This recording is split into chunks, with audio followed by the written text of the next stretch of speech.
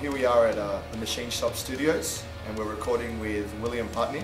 He's doing our next record, which I believe will be titled Singularity. And the reason we chose that name is because it kind of describes an event or an object that's indescribable, kind of like a black hole or something indescribable, a big bang. And we thought that was probably the best metaphor to describe our next album. We wanted it to be something that you can't even put your finger on, something indescribable, something out of this world. And I think the music and the lyrics reflect that greatly. In regards to writing lyrics on this album, I can't speak for the rest of the boys, but I am one of those people who believes the world is going through a significant amount of change or a transitional period right now. And that's sort of what the Singularity thing is about. We really don't know what's going to happen in the future. I really don't know what's going to happen in the future. And that's why we chose that name, Singularity.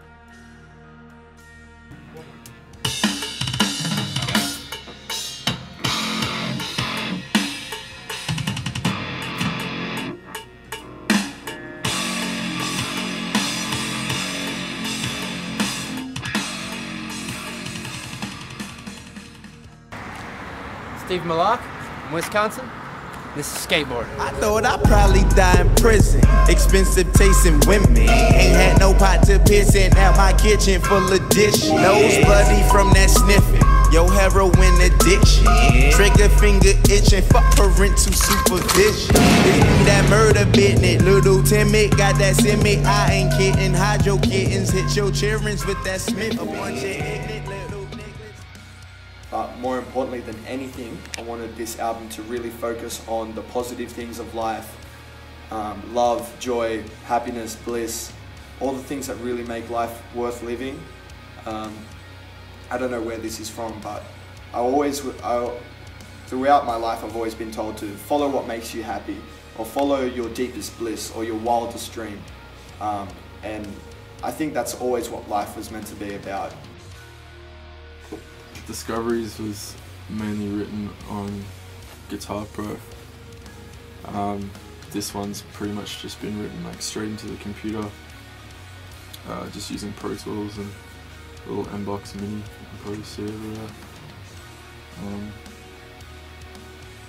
Yeah, just, I don't know, writing from start to finish rather than putting, going to your archive of riffs and just putting random things together, seeing if they fit. You sort of like custom make the song if you do it from start to finish, and it always has a theme if you do it that way too. So different approach, different sound. I'd like to say that no, I wouldn't like to say that. You want to see something cool? This is pretty cool.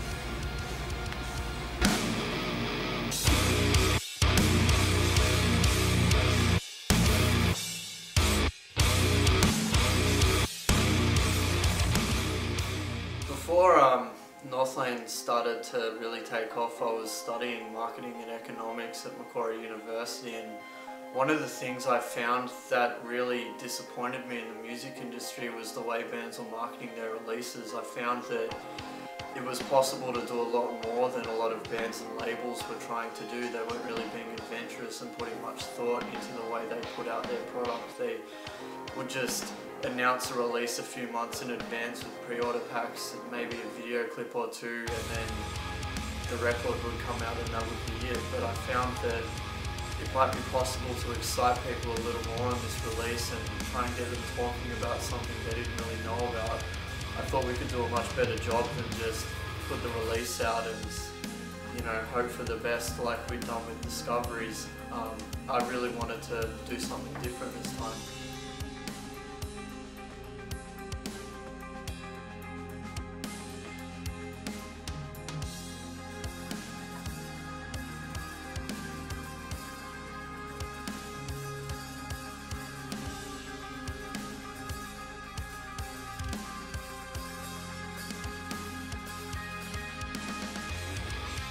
We found that although the concept for a viral campaign was really good, it was also something that was very risky if we didn't have the material to back it up, and there was a lot of things that could go wrong too. So to sort of test it out, we released the artwork for the World Eater single with no explanation a few days before we were going to drop that, and tried to build up a bit of excitement by not really giving away what it was. We found that it worked better than we thought it would, and there was lots of people talking about it, sharing it around and discussing what it might be. Most people thought it was an album, and it just turned out to be a single. That was the test run for the Singularity campaign, and with the way that that was received, we were very confident about what we were going to do. We had it all planned out months in advance with a countdown that would eventually run out and lead to a video clip, and when the video clip came out for the lead single for the album would be announced only a month before it was due to come out. I believe overall the album has a really deep sense of mystery about it, and wonder, and a good exploration of the imagination. And I'm very proud of the other guys in my band for the amount of effort and the amount of musicianship they've shown in regards to this next album.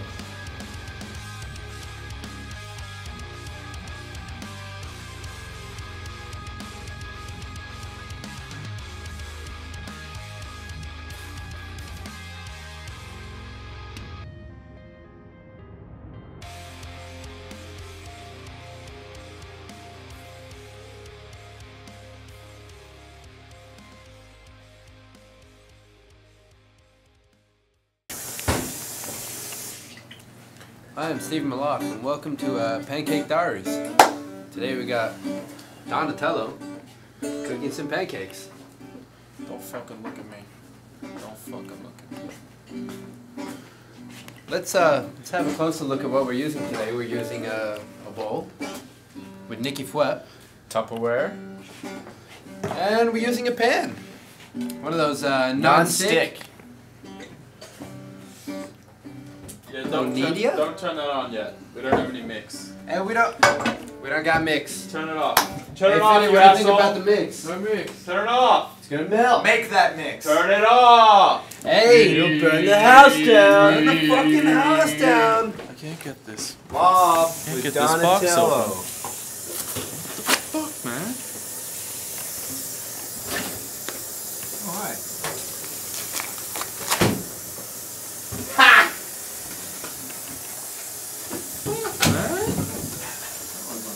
Fuck, man.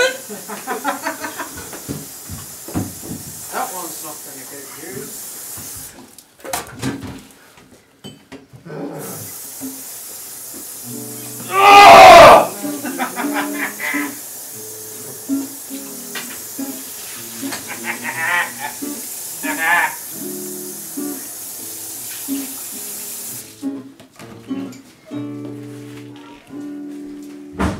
Hey, fuck off, man.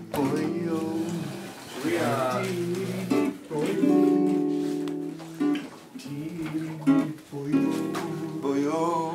Boy, oh.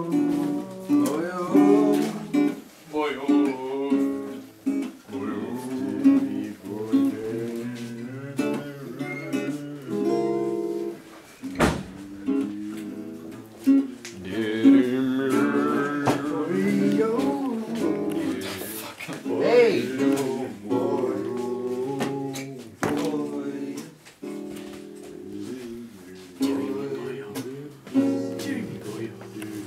Yeah, you paw that. What are we looking at here? How many pancakes we making? 12, 14? 2 cups? 2 cups?